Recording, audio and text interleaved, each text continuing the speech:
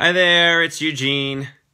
So, it is snowing and chilly outside. Thus, I haven't showered. Just getting work done today, hanging out. So, I have some thoughts to share with you and thought I would do it on a video. I was talking to Paul earlier today about another business apparently in Michigan that is refusing to serve anyone that's gay or provide services to anyone that's gay, and I'm assuming that's gay, transgender, lesbian, etc.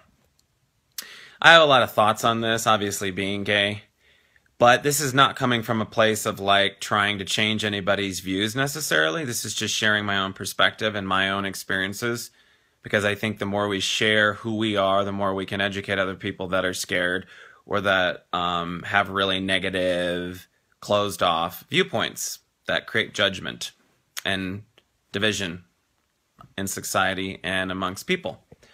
So I wanted to share a little bit about my story.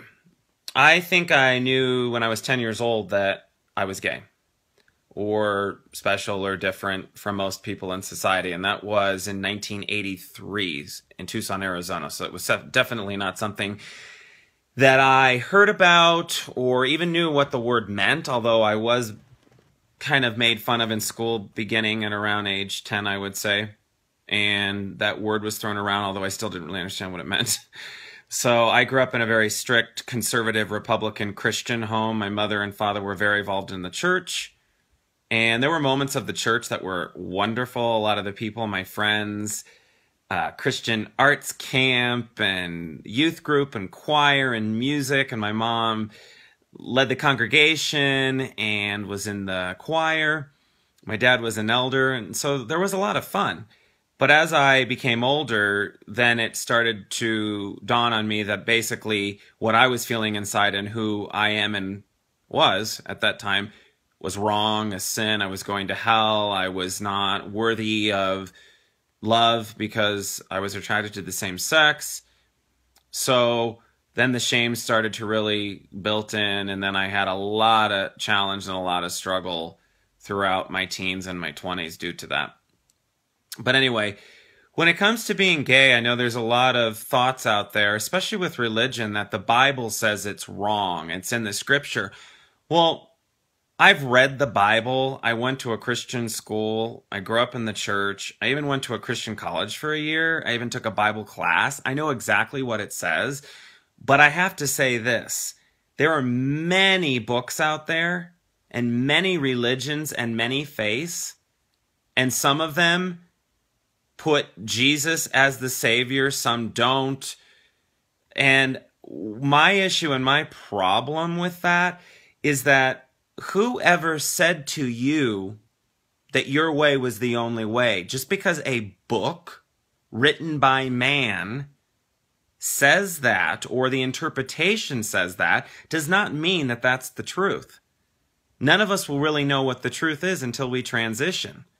So trying to push those views on each other and say that another human being is wrong because it's different than from what you believe is very arrogant, very judgmental, and very closed-minded. And really, that's the level of losing out on the majority of life due to that. And so we've got all of this conflict still, even in 2015, where people saying, it's just not right, it's wrong, the Bible says it. Well, maybe you need to start listening to who you really are on a core level and trying to figure out what's right and wrong rather than just basing it on a book or because someone told you. So, you know, I had to face it, or I chose to face it, because I am gay. And when my mother died when I was 23, I decided I'm not going to hide anymore. I'm going to decide to be myself because life is short. So I educated myself. I studied Kabbalah. I studied Mormonism. I studied unity. I studied Judaism. I studied science of mind. And of course, I had the Christian bringing up, so pretty much knew what that was about. I started reading spiritual books from Wayne Dyer and Shakti Gawain, Deepak Chopra, all of these different authors, Eckhart Tolle. And what I started realizing was that what matters in this life from the teachings that that I discovered was A, we're all connected on a soul level, on a spiritual level, beyond this physical body, and that we all come from the same place, whether you want to call that source, God, universe, higher power. But what I realized was, whether in this lifetime you're gay, you're straight, you're bisexual, you're transgender, you're lesbian, you're questioning, whatever you identify as to experience in this physical realm, that on a core level, none of it really matters once you leave this realm anyway, because then you're just energy and you're in spiritual form. So for all of you that think that God is some man standing in a robe and Jesus is sitting next to him on a throne and they're, determining who comes into the kingdom of God based on sins, I think is completely ridiculous. I'm sorry, but I do. Because what people are telling me is that I'm wrong for loving and living and spreading joy on this planet and for finding out who I am and being true to who I am. And then I have people saying, no, I won't do this because you're wrong. And half of them don't even educate themselves anyway. So just something to think about, guys. You can believe what you want to believe. I don't care what you believe. But Christians that say that the Jews are wrong, the Mormons are wrong, the atheists are wrong, the gays are wrong, the Democrats are wrong, come on.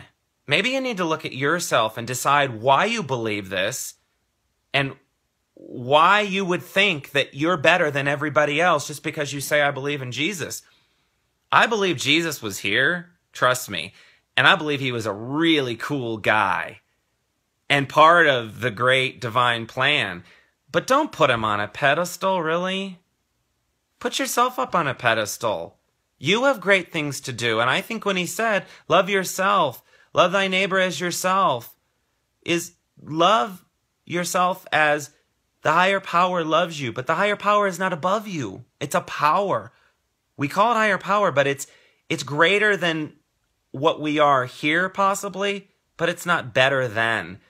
That's what we're doing in society, is we keep putting each other on pedestals, tearing each other down, and then ridiculing each other out of fear and out of ignorance and out of judgment. So I just needed to express this. You don't have to agree with it. But I do ask this: if you're going to respond to things that I post, don't be nasty and don't be negative, because A, I'll delete the post and I most likely will block you. Or delete me as a friend, because I only want love and joy. And you can have opinions, of course. It's not just my way, obviously. That's what I'm saying. But I don't like negativity.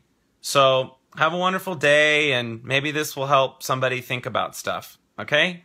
Love, live now. Remember, that's my saying. Bye.